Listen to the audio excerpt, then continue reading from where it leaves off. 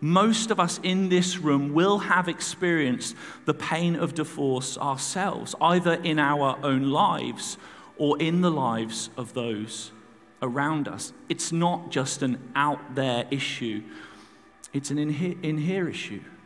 And we as a church must try and wrestle with this in a godly way. See, in Malachi's day, it was predominantly men divorcing their wives. It just seemed to be that way in this culture, which is predominantly linked to the first problem that we looked at, which is the detestable thing, men abandoning their wives to go after pagan wives.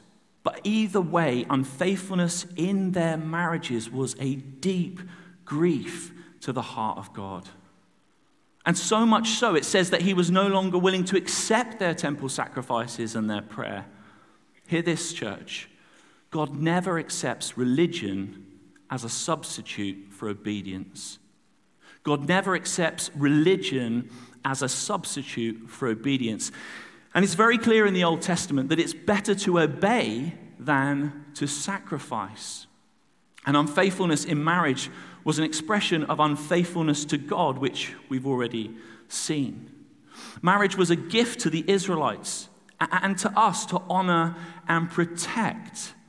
And as I said earlier, when we mistreat the people of God, we mistreat God. And it's exactly the same here. If we damage a marriage, we damage our relationship with God, because marriage is dear to the heart of God.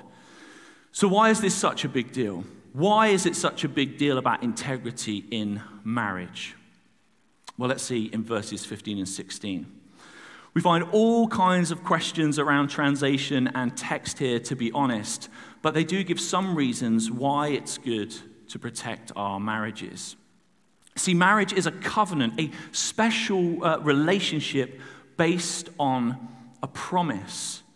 And God is the witness to that promise. Beginning of verse 14. The Lord is the witness between you and the wife of your youth. So the covenant of marriage is witnessed by God. It's meant to mirror the relationship between God and his people. It's a relationship of profound commitment. That's what marriage is meant to be. So to be honest with you, our marriages aren't just about us and our spouse. No. God is in the picture. He is the witness between us. We make our vows in his presence when we marry, and if we break our vows, we also do that in his presence. He is the witness between us. And then in verse 15, God made us, and therefore we belong to him. It says, hasn't God made you? You belong to him in body and spirit. And that's important when we think of marriage. Because what it tells us is that marriage isn't just this commodity that we consume for our own pleasure, but rather it's a holy gift of God to use with care for his glory, for the extension of the kingdom of God.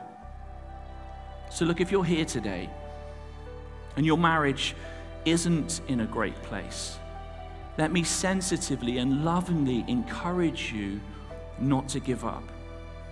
Invest in your marriage to try and warm it up.